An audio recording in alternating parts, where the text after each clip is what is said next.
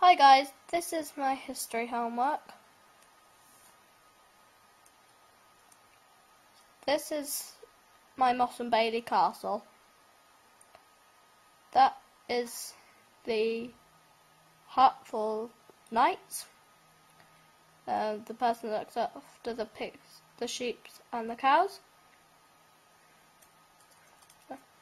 And this is the farmer's house. And then this is the main castle.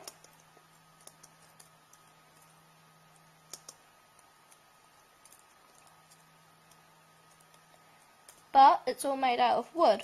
So if an attacker were to attack, all they'd have to do is set fire to it.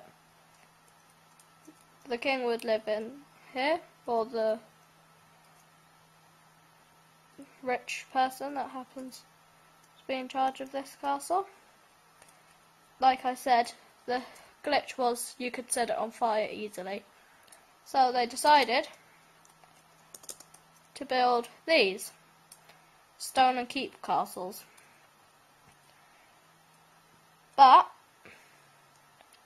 And once again you've got the houses for the people, farmers, knights and other type of farming.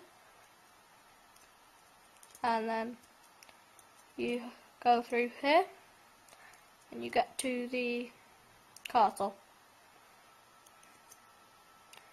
The problem here is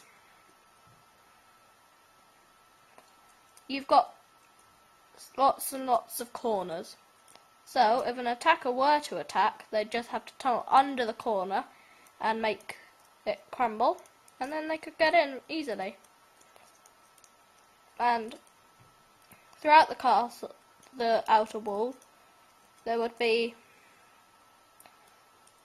turrets. Now I'm going to show you one of the turrets.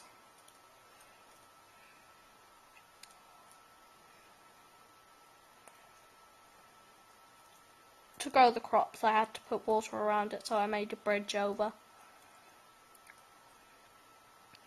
So yeah, you'd come up here, and now you're at the front of the castle with your bow and arrow. So if anyone were to attack, that's them gone. You've got a clear view of the size that you need to look at. And as I've said, there is only that hitch. There's no chance of setting it on fire. So, all in all, this is a good castle.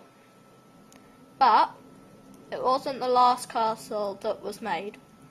They eventually decided that to make sure that they would have no sort of chance of having something tunneled under, they made a rounded castle called the concentric castle. Now, I don't have